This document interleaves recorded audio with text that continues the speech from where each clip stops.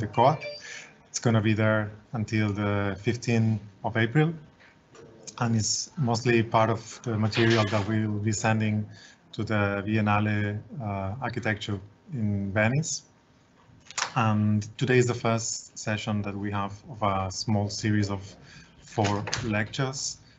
Next Tuesday, the 30th of March, we have Anna Pujané. This one is going to be in Catalan. Then the Thursday, 8th of April, we also have 7 projects of cooperative housing that are happening now here in Barcelona. This one also in Catalan. And then the last one, the last one is going to be the 15th of April with Martino Tatara from the studio Dogma, and this one is going to be in English. Today we have Ilka Ruby. She's a Berlin-based publisher and curator. Together with her partner Andreas Ruby, she founded Textbild first, an office for architectural communication, and then in 2008, Ruby Press, which is a publishing house that focuses on architecture. And they published dozens of interesting books that you can see in her website. She was trained as an architect, and Ilka Ruby as an architectural historian, right? I think it's this way. And then they work simultaneously as critics, curators, moderators, publishers, and teachers, especially communicating architecture to a broader audience. They've been curating different exhibitions, especially like the Droit la Carton et Vassal Tourrois Lepêtre in the German Architecture Museum in Frankfurt, and also like the pavilion of representing Montenegro in the Architecture Biennale in Venice in 2014. But we met Ilka, we came in contact with Ilka and Andrea Ruby for the exhibition Together, the New Architecture of Collective, that was held first at the Vitra Museum in 2017, and then has been traveling in many other places. Now it's in Hamburg, I think. And also, for those who could not go, like me, they also published a very nice book with the same title that we highly recommend you. So we will have Ilka talking for almost an hour, more or less, and then we have time for questions. So I invite you to write your questions at the chat in YouTube, and I will be collecting them and bring it to Ilka at the end of the presentation. So thank you very much, Ilka, for accepting our invitation, and please, we hear you. Okay, so thank you for inviting me. I will start now to share my screen, and I hope this works. So let me know if you, yeah? Okay, so you should see my screen. Yeah, so thanks for inviting me. I will, at the end of the lecture, I will also show you some images from the exhibition that is now in Hamburg, the Together exhibition that unfortunately had to close again due to the pandemic. But yeah, so at least you can have a short kind of view inside. From social housing to collective housing is the title of my lecture, and we have seen over the past decade growing social movement, fostering collectivity, sharing, and participation. And this paradigm shift in social values can also be seen in architecture, where in recent years, increasingly innovative collective housing projects have emerged. And Switzerland being one of the countries on the forefront of this development, but also in other countries like Austria, Germany, Spain, Japan, we find many of those collective housing projects. And many of them have been conceived and realized in bottom-up initiatives with close involvement of architects.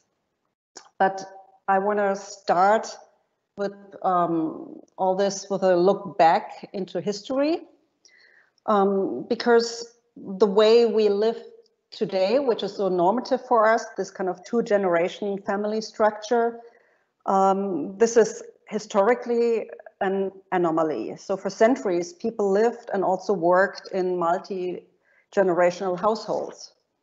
For economic and social reasons, it was very natural for people to form communities to care for each other.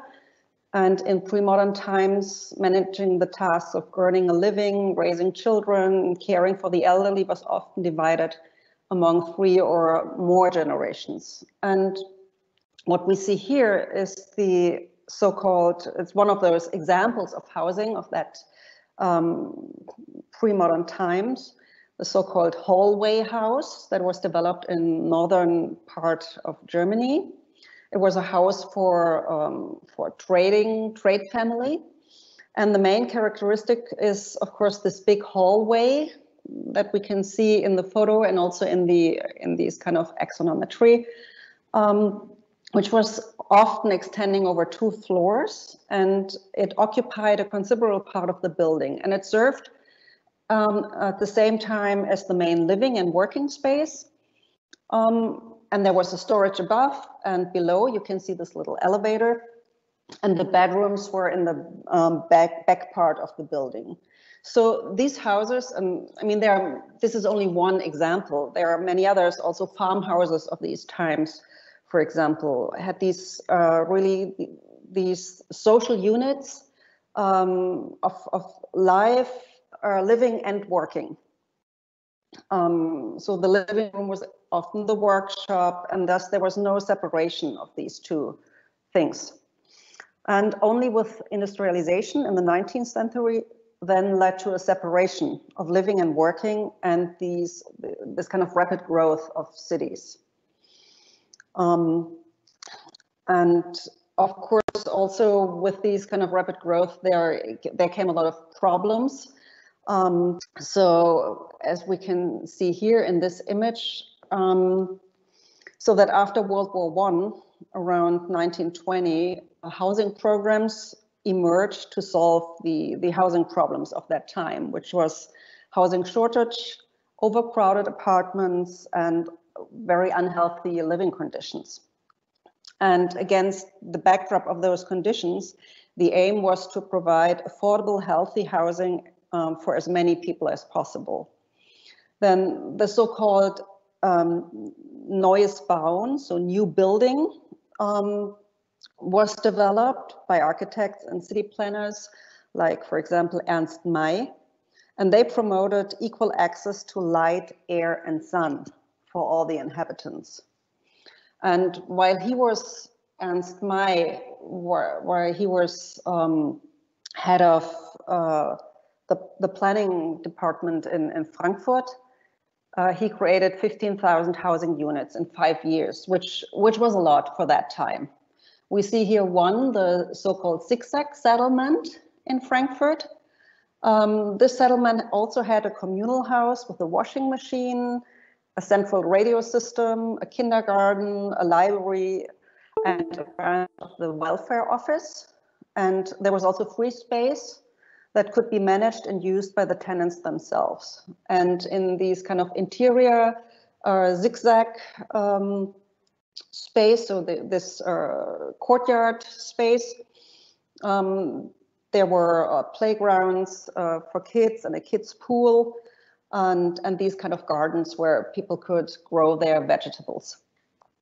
Many of the projects that were designed or planned at that time, they had also bigger collective functions, like really like cultural institutions that would serve popular education, such as concert halls or larger libraries and so on. But for financial reasons, none of those bigger collective amenities were realized, unfortunately. And this already indicates a little bit a problem of social housing. And by social housing, I mean, I refer to these kind of subsidized housing programs by the state to provide affordable housing.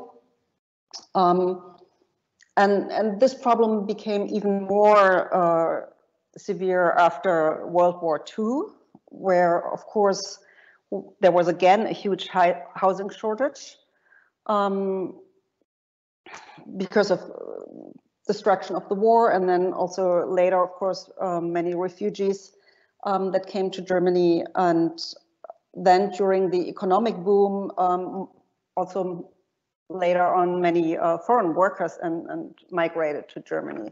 So there was again a housing shortage, and then these kind of the housing, social housing state program that was developed in many ways built upon the ideas of this kind of new building and modernism from the 20s. But by now the conditions had completely changed, and there were some inherent structural problems that were responsible that projects, many projects of social housing were doomed to fail in many cases. So I will go through some of the reasons why that was the case. One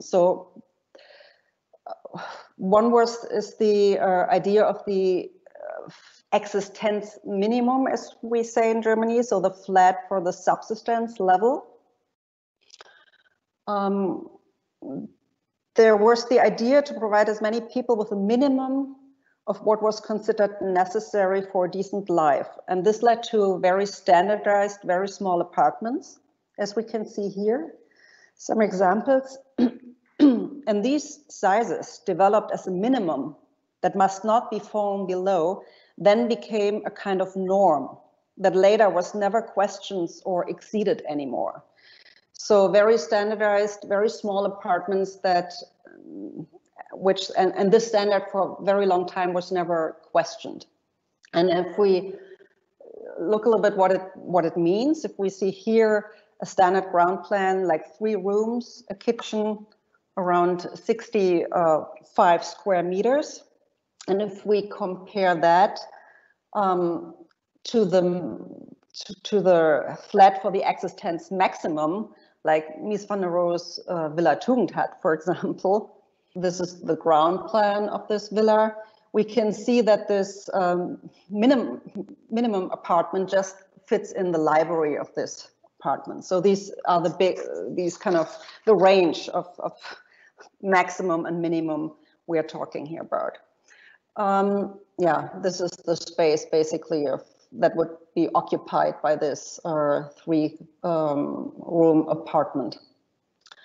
Another problem of social housing, post-war social housing, was it was very monofunctional. The developments provided housing, but not enough other functions like shopping, schools, or leisure facilities. We see here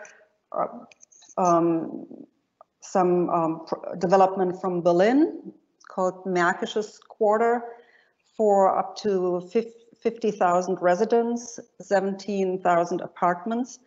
And so this is not only a neighborhood, as it, like many of the projects before World War II in the 20s, but this is really a city within in the city. So the scale is it's really upscaled a lot.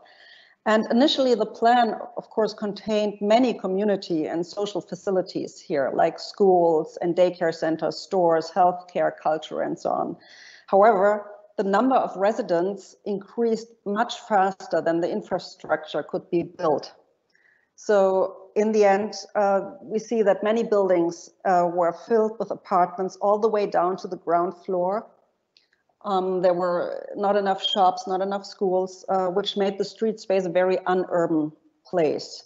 And all this led to the fact that the project soon got a very bad reputation because it was very monofunctional. Plus, it was also very poorly connected to the city, which is the next flaw. Many of those projects share. They were built as satellite towns outside of cities, which had bad or no public infrastructure connecting them with the city. So we see here an image from Gellerup. This is the biggest housing estate in Denmark. Now, by public transport, half an hour outside of Aarhus. But when it was built, it was very bad connected. And another problem, they were very homogeneous, these neighborhoods. So they were developed only for low-income groups, which means these settlements were socially and economically very homogeneous. For example, Gellerup, we've seen before, is not only the biggest housing estate in Denmark, it's also the poorest neighborhood. And due to the failure of integration policies, the percentage of migrants living in social housing settlements is often way above the average, leading also often to ethnically homogeneous neighborhoods. And some of the problems could not have been anticipated when social housing emerged, but all these problems are the reason that projects of social housing turned into a social powder keg sometimes, with often very ghetto-like conditions. And we see here the images in France from 2005, where the banlieue riots started, and that then spread also over other cities in France. And the only solution politicians would come up with at that point was to demolish those settlements. So in France, there is the so-called urban renewal program, which until today demolished more than 150,000 social housing units to replace them with new buildings. But although it became clear by now that the social problems in the banlieue neighborhoods are not solved by this approach, the program is continued. So demolishing buildings that are needed and building anew is, of course, a disaster in many respects, from an ecological point of view, because it produces waste and emissions, but also from a social point of view. And plus, the number of the newly built apartments was lower than the number of destroyed apartments. And since the new buildings were also low-rise buildings, they occupied and consumed more ground space. So this situation this was the situation when architects Lacatron-Vassal, together with Frédéric Drouot, made this kind of study, Plus. And this study is a kind of counter-proposal. So they said this urban renewal program of France is in the first place a demolition program.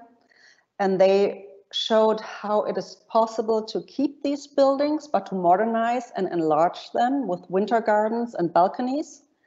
Plus, they also proposed to add additional services and collective functions to the lower floors.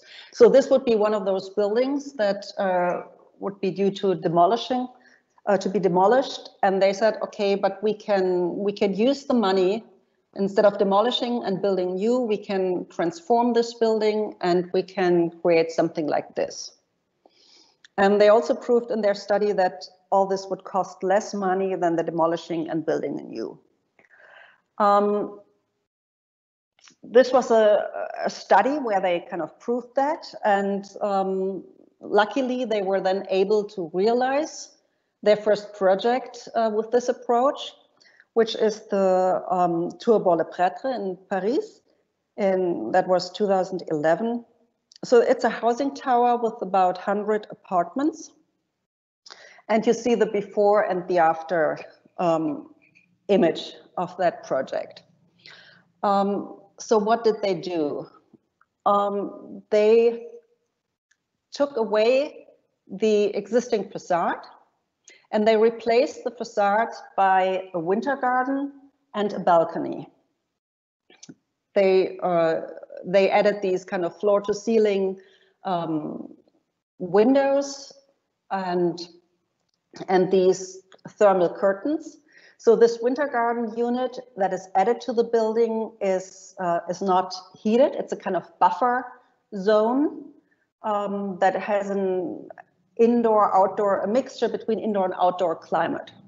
But it also, since it's this kind of thermal buffer to the building, it also reduces the heating costs of the building. All this was done while the building was fully occupied. So it was, the people could stay within the building. When the facade was taken away, it was this kind of temporary facade. It was closed with this temporary facade that you see here. And then these elements, the floor slabs for the winter gardens and the balconies were built from bottom to top. And once the new facades were built, these kind of temporary facades of the building were taken away. So all the people who lived in the building could stay in the building, and they didn't have to move out. So also all the kind of social fabric that existed within the building, the neighborhoods and so on, were not destroyed. They also talked to everyone in the building and asked, okay, is your apartment, does it still fit you? Or would you like to have a bigger or a smaller apartment? So, and there were a couple of cases where an apartment was too big because the kids have moved out, but then other apartments were too small because people got more kids. So they also did this internal exchange within the building, that people kind of could move into smaller or bigger apartments that would fit them better. Another thing they did, we see here the ground plan, and we see this kind of, the blue parts are the new winter gardens and the balconies that are not heated. And then they also found out that there's a little bit a possibility to add more living space, which is the two green rooms. So by adding those to the building, and these are heated rooms connected to these corner apartments, and by adding these rooms, they also created a wider variety of apartments. So before there were a very small variety of apartments, and they had a much bigger variety afterwards. So there was some kind of internal internal corrections as well, and they also made the circulation easier and the ground floor. So this is the space with these kind of winter gardens that were added, and the balconies with a nice view over Paris. So a space that looked like this before then became something like this, or this kind of space could turn into this space. And the second and way larger project they were able to realize is the transformation of 530 units in Cité du Grand Parc in Bordeaux. And this time they collaborated with Christophe Moutin from Bordeaux. And we see here how the buildings looked before, and that's how it is now. And again, they used the same principle. So we see here the ground plan, and this time it's to one side. Of course, this is only a small portion of this long building, but you can see they added these kind of, again, this kind of winter gardens. They took away parts of the facade, they added the winter garden, and they added the balcony. And so we have this kind of before and after when we look from inside towards the winter garden to the outside. And these are these winter garden spaces that are really quite big, and it's amazing when you see what kind of difference it makes when you have this kind of extra space. Also here, the inhabitants could stay inside the building. They didn't have to move out. It was done, the whole construction took place while the building was fully occupied. So with their projects, Lakato-Vassal and Drouot proved that the building could be substantially enlarged and improved, and all this by using less money that it would have been cost to demolish and rebuild the units. But also what they couldn't implement, that was the idea of additional collective functions on the ground floor of the buildings, because I mean they didn't exist before, and there was just not much. There was no space that that could be transformed into these kind of collective functions. So why is this so difficult to achieve? And probably because it is one of the initial failures of social housing, that social housing did only financially support housing functions, but no other collective functions. And this problem became very manifest, for example, in the Unité by Le Corbusier.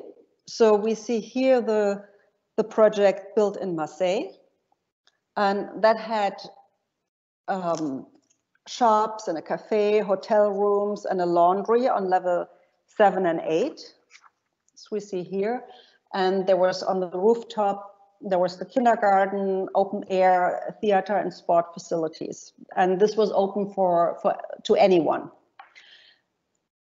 What we see here is the same building, more or less, that was built in Berlin 10 years later for the Building Expo Interbau.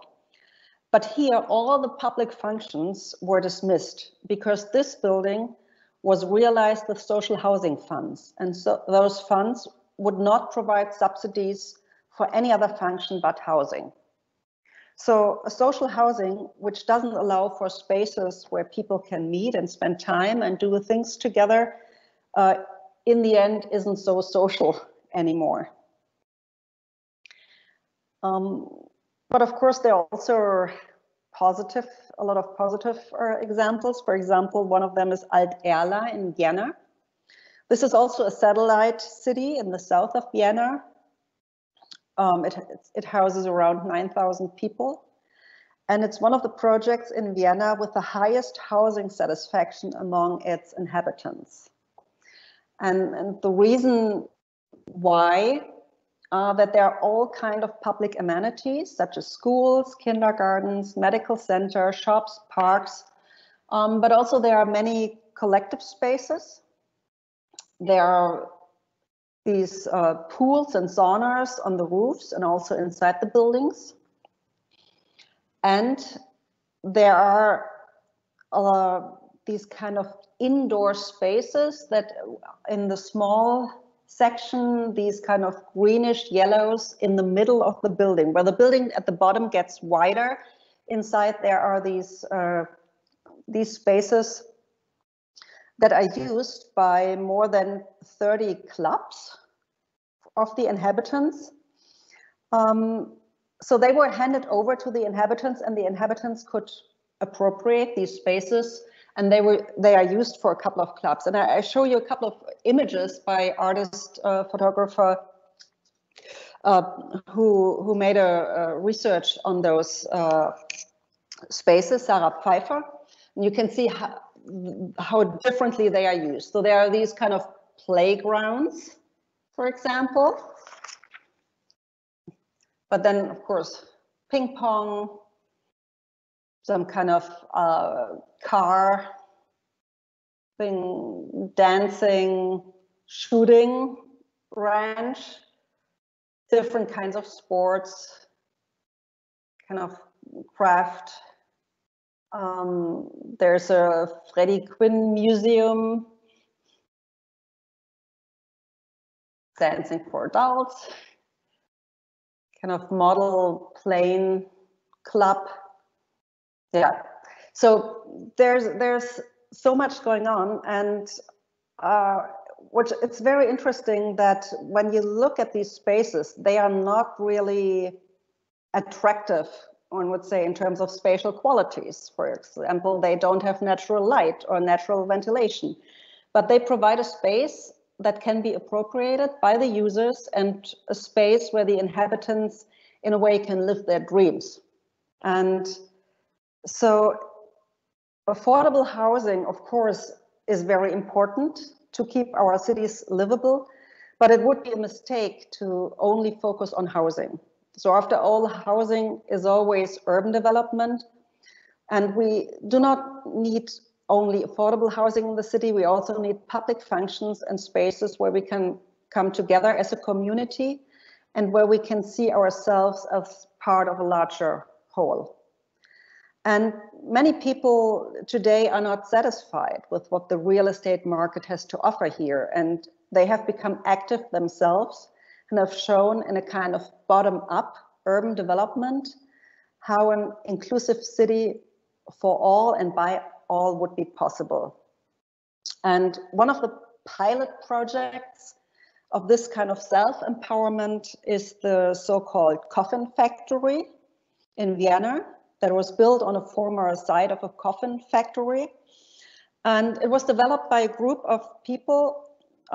They started the project because they wanted to live together differently with many shared facilities like a music club, a restaurant, a pool, a kindergarten, seminar spaces, and so on. And they wanted to do this within the city. So they didn't want to move out of the city, but they wanted to stay within the city.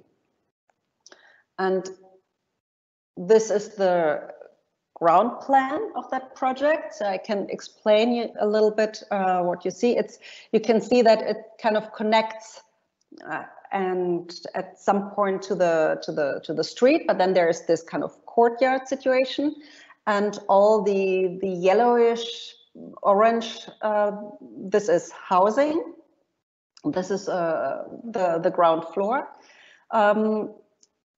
There are 80 to 100 residential units. They are built on a 2-story. All of them are over 2-story, and the unit is the ground floor unit is about 45 square meters, and the units can be added as desired and are accessed via an outdoor circulation arcade. There are private units and shared apartments for assisted living. These are the darker ones, more on the top. Then you see the green and spaces that are public facilities. So there's a restaurant and a coffee house. There are seminar rooms, a daycare center, an event hall with a rehearsal room that also becomes a jazz club in the evenings with a very good program. And there's, in addition, there's also a swimming pool with a sauna, Turkish bath, and various workshops. This is the basement of that building. The blue part is the big blue part is the pool, and the green part is the jazz club, and the smaller spaces are the workshops. So how did they realize all that? Initially, the group had the idea to apply for funding for social housing, but then they had to learn that social housing would not have would only fund the housing, but no collective facilities. So in the end, that wasn't what they wanted. The solution was that they redefined their project from a housing project into a dormitory. So, because in a dormitory, communal facilities are subsidized, and in dormitories, you need collective rooms like a collective kitchen, collective bathrooms, and so on. So, the initiators of the project founded an association for integrative living because the users included very different population groups, such as elderly people, students, people with disabilities, migrants, and so on. And all these groups usually are accommodated in separate dormitories. But here in the coffin factory, they said, okay, we bring all these groups together in one dormitory. And thus, so we can have these kind of collective facilities we desire, and we can realize them because they are subsidized. So the collective kitchen, what is the collective kitchen in a dormitory, became the restaurant. And the collective music room became the jazz club. And the collective or the communal showers became the swimming pool. So it was a kind of relabeling, let's say, and a twist to make all these kind of functions they were eager to have possible. And another advantage was that with the dormitory, you don't have to provide parking. So where usually would have been the underground parking, now could be the swimming pool. And these facilities are open not only for the inhabitants of that project, but they are open to the city. So that it's really, for example, for the swimming pool, you can become member of this kind of club, swimming club, when you live in the neighborhood, and then you get the key, and then you can use the pool whenever you want to use it. This project was for many years a kind of key project many architects refer to, but only recently, starting in Switzerland, there were a number of new collective housing projects developed by newly founded housing cooperatives that took the idea of collective living even further. And one of the projects is Kalkbreite by Müller-Sigrist in Zurich. I will use this project as an example to show how those new cooperatives implemented their ideas of living together and how they very consciously avoided the four mistakes I identified earlier on that many social housing projects repeated again and again. So instead of a existence minimum, there's a maximum.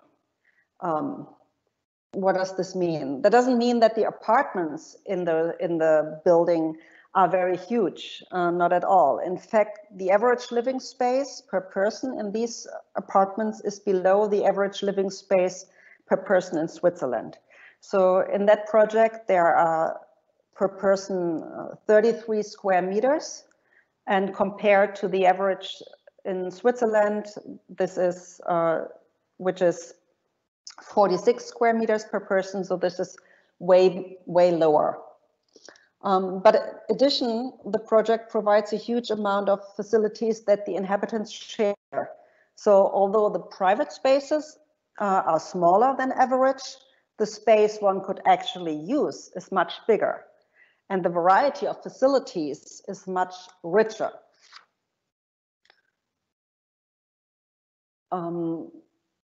What we see in the Kalkbreite is a very differentiated way of use collective spaces. So there are spaces that could only be used by people living together in one flat, like in a so-called cluster apartment. I will come back to this later, more in detail. But then that was, for example, the kitchen space of one of those cluster apartments. But then there are spaces that are shared by all the inhabitants of the project. For example, this kind of lobby, it's the lobby space, the entrance space of the building. There's a library attached to this, where people bring their books that they don't want to read anymore. There are these washing machines that can be used, so you don't have to have a washing machine in your apartment. There's this kind of cafe space for the inhabitants, and there's also a canteen with a cook. And with your rent, you can also buy this kind of meal plan where you're then are able to go to the restaurant and have dinner every night if you want. This kitchen is also used it also cooks for the kindergarten that is also in this project. Instead of monofunctional, these spaces are multifunctional. We see here a section of the building, and all the red spaces, these are the spaces that are non-residential use in the lower part of the building. This is around 40% of the space. And these are spaces like, of course, cafes and shops. You can see when you go up these kind of stairs, you end up on this kind of elevated playground and courtyard, which is also open to the public. Kindergarten and playgrounds. There's a packaging-free supermarket. There's a cinema. There are bars, shops, offices, medical services, and so on. Instead of being disconnected, it's very, very urban. In fact, it occupies a space that was before underused in the city, because the whole project is built on an existing tram depot. And this, so the tram depot still exists. So you see this kind of this big gate where trams would go into the building to be parked. And because it's so well connected, it's also private cars are also not necessary. And they are also not allowed here. So with signing your lease, the inhabitants commit to not have a car. And this was a deal they could do with the city, because of that, okay, our inhabitants commit to not having a car, and by this we don't have to provide parking space. And then they are, of course, not homogeneous, but very heterogeneous. We can see here an overview of the different ground plans of the Kalkbreite. So instead of very standardized ground plans catering only to the traditional family model of parents with kids, this project offers a variety of very different ground plans for all kind of constellations of living together. So, of course, singles, couples, families, single parents with kids, patchwork families, flat sharing communities, and so on. And one new ground typology is this so-called cluster apartment, which I would like to explain a little bit more in detail now. And for this, I go to another project also in Zurich, which is called Mehr als Wohnen, than housing. This is a huge project consisting of, you see here, it's a whole neighborhood that was built. And many of those buildings, they have these kind of cluster apartments. So how does the cluster apartment work? This is a shared flat with 5 to 10 individual units. But in contrast to conventional shared flats, where each inhabitant got one room, plus there's a shared kitchen and a shared bathroom and maybe a shared living room, a cluster apartment provides a couple of mini apartments within the flat. So these mini apartments consist of 1 or 2 rooms, plus a small bathroom, plus a small kitchen. And in this ground plan we see here, these are the kind of gray rooms. You can see this, it's 1 or 2 rooms, and you see there's a small kitchen, there's a small bathroom. And all these kind of mini apartments, I call them, are grouped together and attached to very large shared rooms, like big living room, big kitchen. And so there's,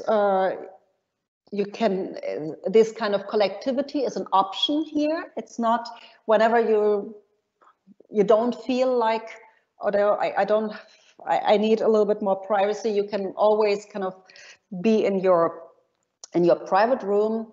You don't have to share. It's an option. You can have your own little bathroom. You can even have your coffee in the morning if you're not feeling social enough to have the coffee with your co-inhabitants.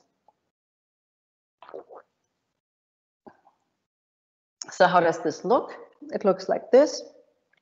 These are these kind of shared rooms. We see here, like a big kitchen with a big table. And of course, also outdoor spaces and terraces.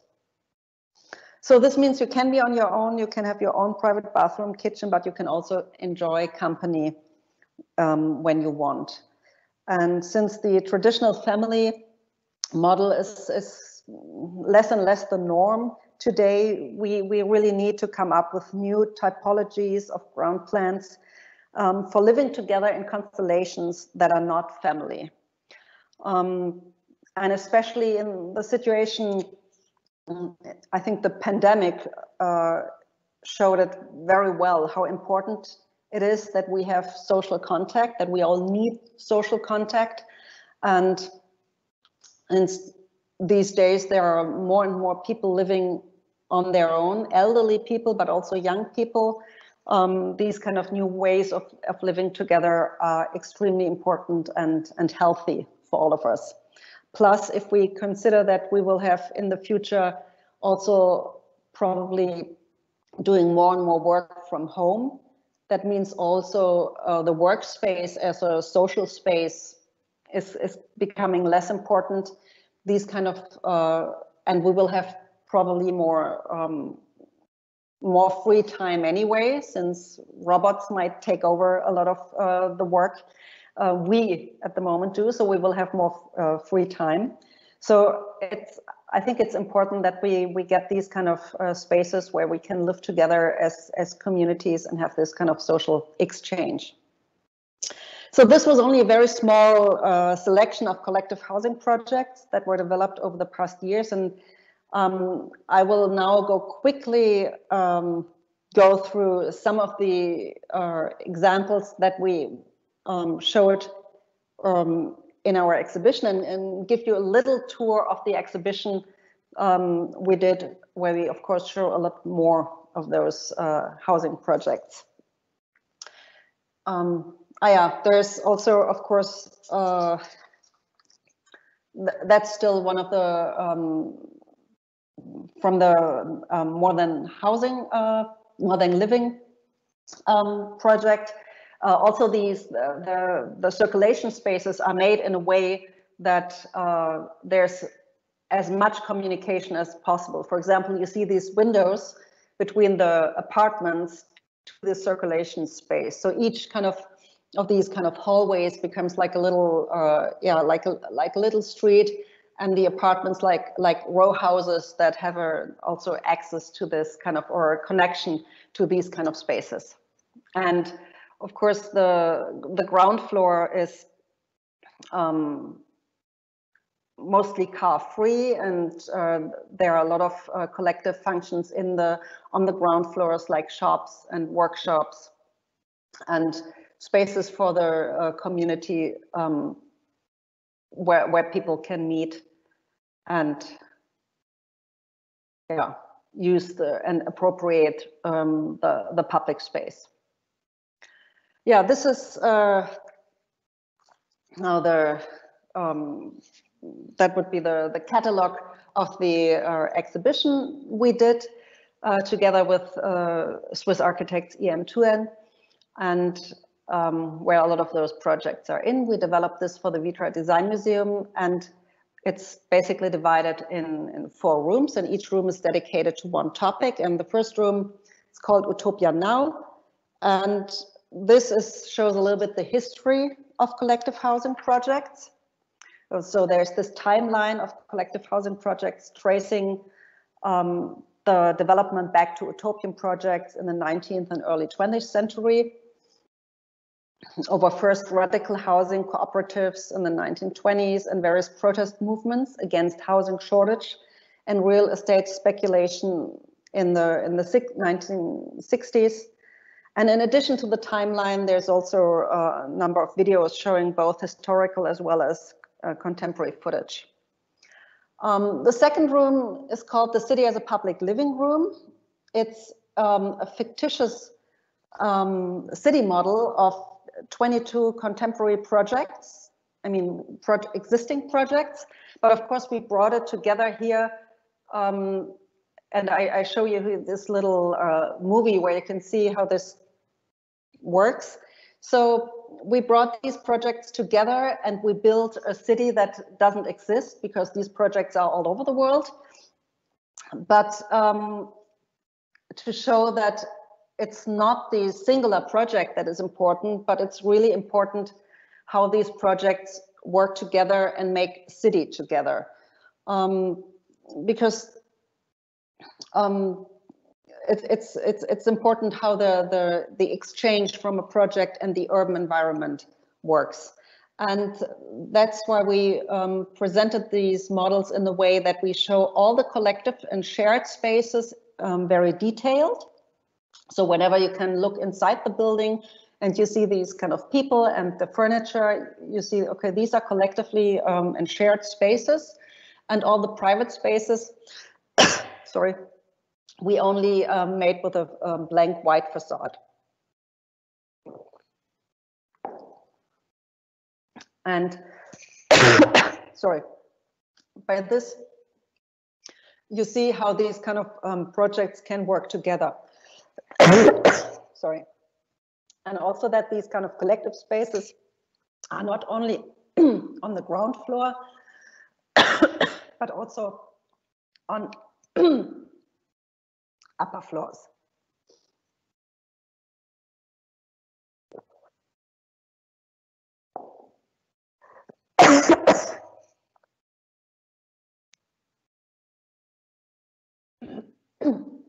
There was, sorry, there was also color coding. Oh God, sorry, I have to drink more. Take your time. So the different colors show the different kind of levels of privacy, and also if these spaces are outdoor, indoor, if they are a green space or a hard space. So that's the different colors here in this project. Then the next project, the next room is called Collective Privacy, and here we show one of those cluster apartments. And the idea was that we do a one-to-one model mock-up of one of those cluster apartments to really show, okay, what are the sizes of these apartments? What does it really mean? How big is the collective space? How are the private spaces connected to it? So we built this kind of apartment, and you can see the ground plan, but our cluster apartment was too big for the exhibition space. Everything that is kind of within these kind of black walls, these are the walls of the actually exhibition space. So you can see some of the space didn't fit. So we had to kind of, we could only build a part of it, but all the collective space is completely built so that you can get an idea of the size of this kind of collective space. With this kind of big kitchen table. And we also have a couple of, quotes by people why it's nice for them to live together, and they range from very different. I mean, some are very kind of very pragmatic in a way. Also, that well, I could never afford this kind of espresso machine, and it's great that we can share that. Here you see this kind of living room, and to the right, this open door, this would be then the entrance to one of those smaller mini apartments, and we can go into one of those. So when we enter, there's this very small hallway. To the right, there's a bathroom. There's the kitchen and a living room, a bedroom. And so this would be the kitchen of that space. Small kitchen space, the bedroom, and to the left there would be another room, another bedroom for a kid's room. So you see these kind of to give the idea of how you would have a kind of view out of these, because it's a totally enclosed museum space. We did these kind of wallpapers with views to the outside to give a little bit the impression, okay, there's an outside to it. So this was really so that people get an idea, okay, how does it feel to be in one of those cluster apartments? There were some movies, and there were also some, you saw before on the walls, there were photos by photographer Daniel Burchardt. He visited some of the projects and made spent some time with the inhabitants, for example, here, project in Japan. And he kind of showed how these projects are in daily life. And we used some of his photos, of course, in the catalog, but also in the exhibition itself.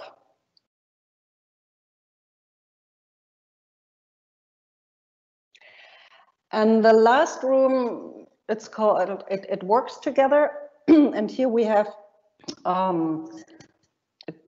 this room is from the atmosphere here. From the atmosphere, it's like a co-working space. We have a couple of 5 desks, and each desk is dedicated to one project. And all these projects are realized in very different ways. So there's one project that was realized by a cooperative. There's a privately developed project. There's a cooperative together with the pension fund. There's a so-called building group. Pardon. And so you get on each table, you get this kind of information about who was involved, how long did it take, and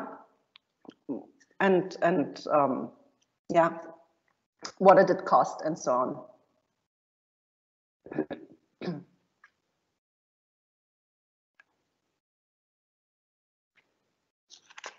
Yeah, that's basically it. And sorry for my voice that at some point would not work anymore. But now I'm finished, and I hope you enjoyed, and I'm happy to answer questions. And I will probably stop now the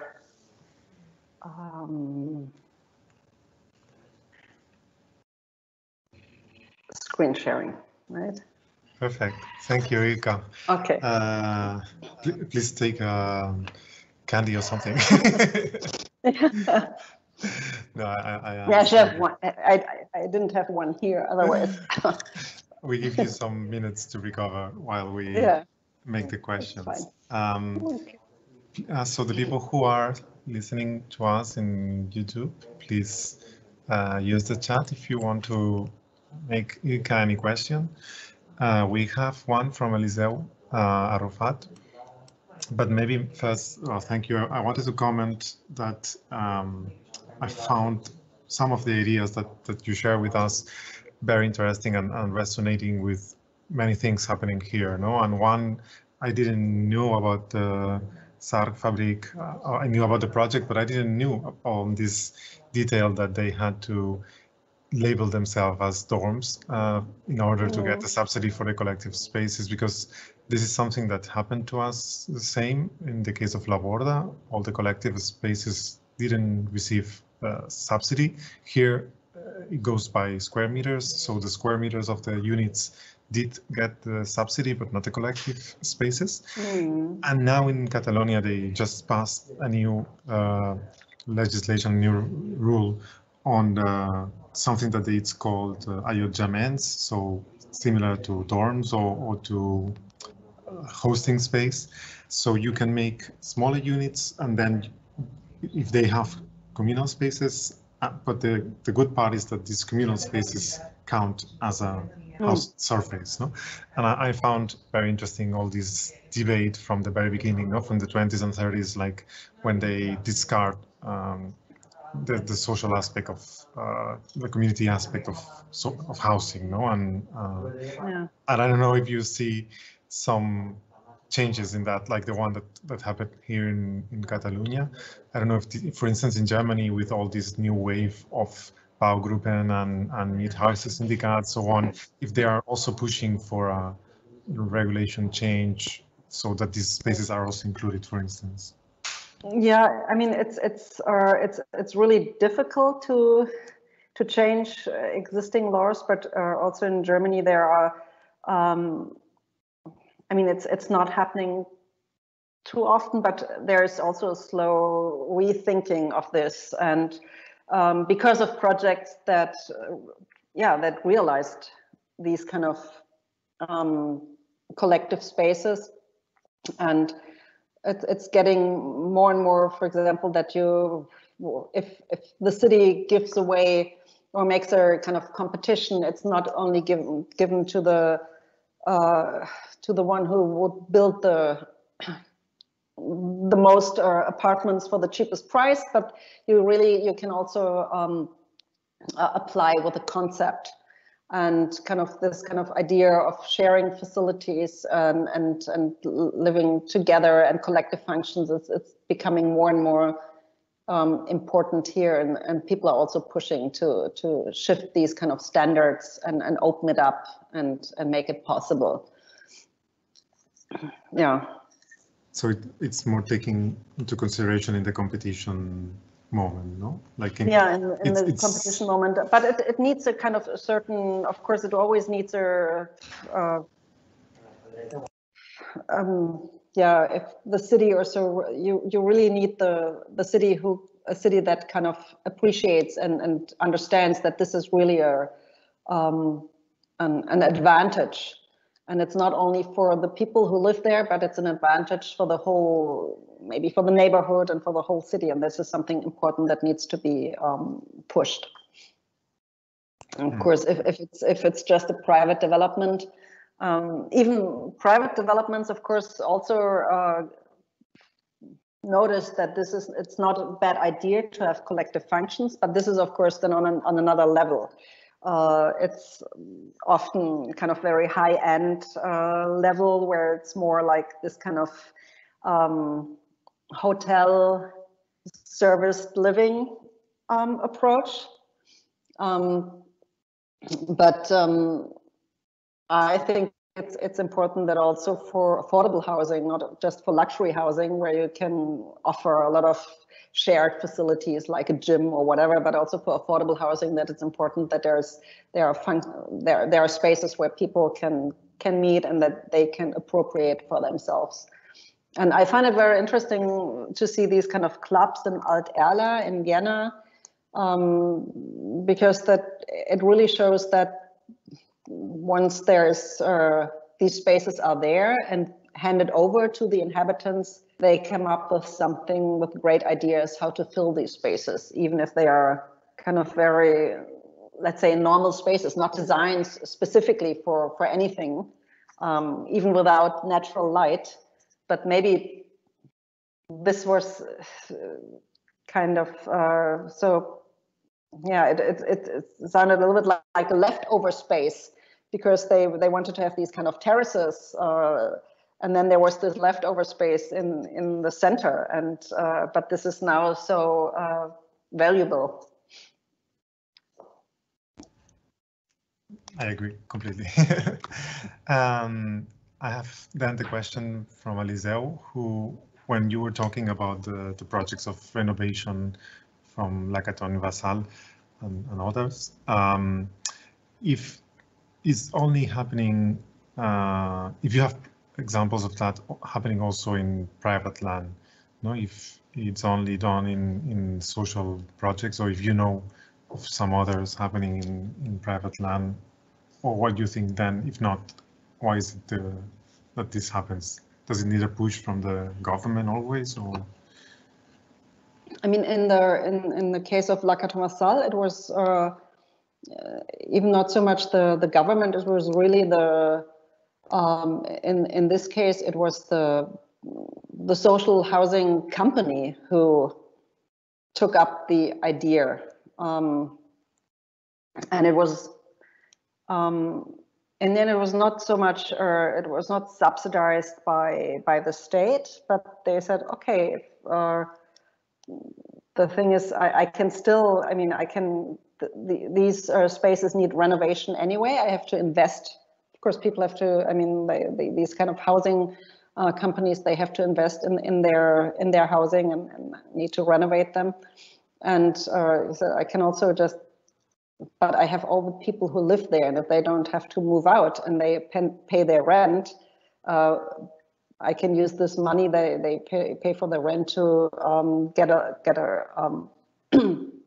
a loan and pay for this renovation. So, but yeah, I mean, Lakanavassal, they are proposing this for quite some time now, and I'm always also, I think it's a little bit, and they prove it works, and I think it could be done way more often. But maybe with the Pritzker now, they get a little bit more power, and a little bit more people kind of may think, yeah, that's actually a really good idea. I hope so. Hopefully. I have another question related to because in the exhibition you cover many different countries. So what role do you think it plays, both regulations, if in some cases it's limiting this collective living, and also the cultural aspect, no? Because this is something that we hear many times here in Spain when we show projects, and obviously they come from Northern or Central Europe, and people sometimes think it's something from Nordic countries, no? But you showed from Japan, from many other cultures and societies. So what do you think is the role of culture and regulations on the other side? I think there is a cultural aspect, of course, to that. I think Japan is probably,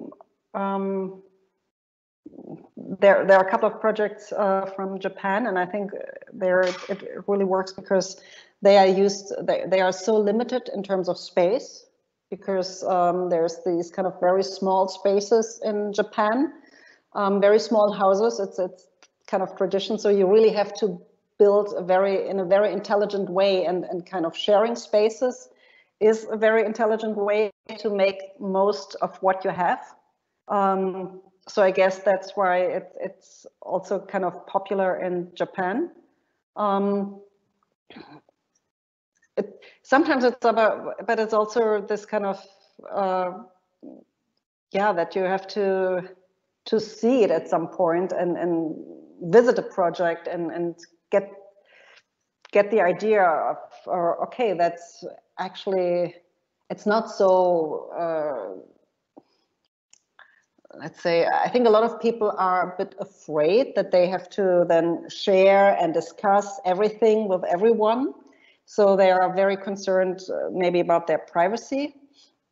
But for example, if you then visit one of those projects with these kind of cluster apartment, you see, okay, there's always the option of privacy, and it's nothing that is forced upon you.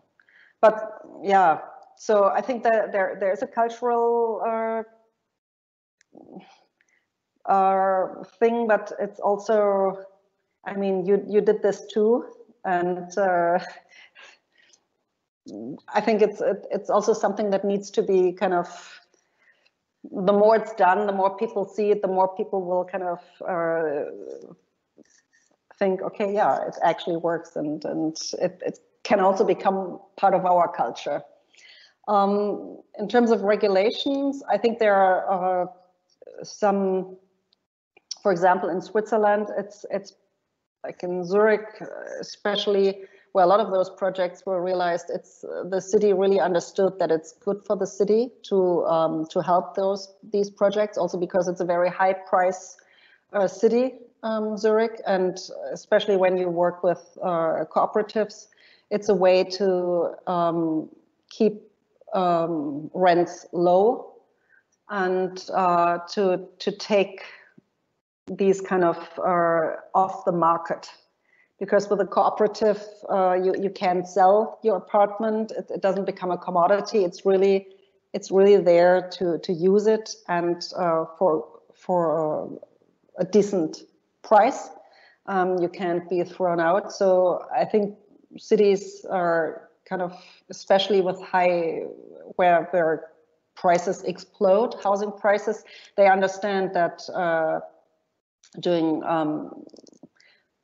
supporting cooperative is really good for the city, because otherwise we don't have an inclusive city anymore, and only the rich can live in the city, and everybody else is pushed out. And we know that this is not a good development. Each city needs really a kind of diversity of people, and this is of course the role of politics to make sure that this is still possible. Thank you. I wanted to remind the people who are still watching in the YouTube that they can make the questions. We have time for a couple of more questions. So while you think on one, I wanted to ask one myself, because we are also, this cycle of sessions is held by the Architects Association. So maybe we can make one question related to the professionals and the role of professionals. If you've seen in these projects, especially the recent ones, but maybe also in the historical ones, if there's been any special role from the professionals, no? If this is something that it's always needed, or just sometimes any professional is engaged on this type of projects, or if you've seen any pattern or none at all. I don't know. I mean, I haven't really checked that kind of what kind of professionals are doing these kind of projects. But of course, it's people who are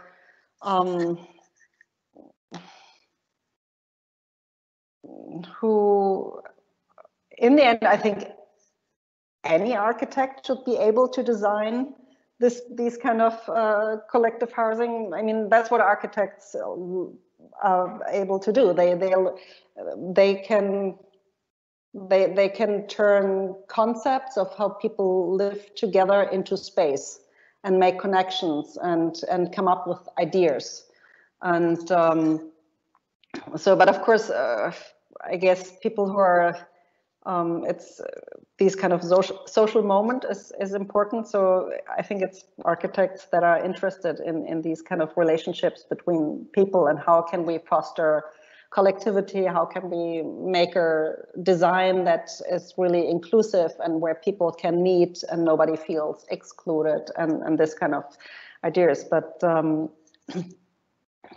and many of the projects I showed are also young architects that often then moved into these projects themselves. And for example, in Switzerland, many of the people who founded these kind of new cooperatives, they were really in the 80s. They were these people who would go on the street and fight for more spaces, for affordable housing, and so on. And they would squat houses, and now they develop houses. Yeah, that's always a thing, no? The architects moving to their own projects. Let me see, because I have people in the chat also telling me questions. Maybe one difficult question always, which is, what do you think is the future for this type of projects, or what are your feelings that is going to happen with this kind of projects? Is it something that's gonna spread, or is it just now the momentum, or what's the future for that? I think it will spread. I think that it has a great future, because, I mean, first of all, because this kind of traditional family model is not kind of, it's getting, yeah, it's getting rare, and especially through the pandemic, I have the feeling we really felt how important these kind of social contact is for us, and for many people who that kind of live on their own, like in single apartments. It was really terrible to kind of not be able to move out, to not have contact. And I think this is really something where we kind of said, oh my God, no, it's really important that we have these kind of, our kind of communities are becoming more important. It's also when we think that we will do more and more work from home, also after, not only now during the pandemic, but probably also after the pandemic. I think that this kind of working from home will become more important. So we will need, then we will need these kind of spaces where we can also work and live, where this kind of comes together. And also if the office or the workplace as a social, as a social space where we meet other people is becoming less important, then that means the people with whom we live together are becoming more and more important, so that we can have this kind of social exchange. So I think it's these are all the reasons that I think make totally sense to go more to these kind of shared facilities. Plus, still there's a lot of people. I mean, if we reduce the private space and enlarge the collective space, in the end we use less resources, we use less space, which is also from an ecological point of view very important, that we kind of don't produce so much emissions or waste. And we can also provide, by doing this, we can provide more people a home in the cities, which is important too. And so I think there's, I see there, I mean, I'm optimistic, and I think it's a great way of solving some of our problems we have these days. Plus, we have also, at least in our kind of Western European communities, we have an aging population, and I get a lot of feedback from, especially also elderly people, who say that it's for them it's very nice to have this kind of this kind of community when they grow older, and to support each other, and that's very nice too. So yeah, I'm very optimistic. Thank you, Ilka. Yeah, I think we can leave it here because it's late for you, and also you can see from the people who's already like been 1 hour and a half in the presentation. It's maybe too much. Online is always really, I mean, it's different when you're listening to lectures. So thanks for staying tuned for so long, and sorry for my voice at some point that wouldn't work anymore, but yeah. No, we make it. And we also wanted to mention that from the exhibition and the book, we thought it was very interesting to see the historical cases and the recent cases, and even you could see that in the collective models, how also it's a collective project. Not all these projects, they are not the great ideas of one person, but it's always, there's communities and different people, professionals or not, that are pushing for these innovations in social sustainability aspects, economical aspects. No? So I think it was also very well shown in the exhibition and in the book, where all these diagrams and even the photographies. No, it's not always the case that you have photographies of architecture with a lot of people in the one house. So you could see that. Thank you very much. Thank you, Ilka, and thank you to the people who join us today and the ones that you will see it later, probably. Just let me remind everyone that we have 3 more lectures, one every week, the 2 next in Catalan, but the last one, 15th of April, sorry, in English, and all the information in the Col·legi d'Arquitectes website. And you can still also see the exhibition in the Col·legi until the 15th of April. So thank you, Ilka, and good night. Thank you. Bye-bye. See you soon.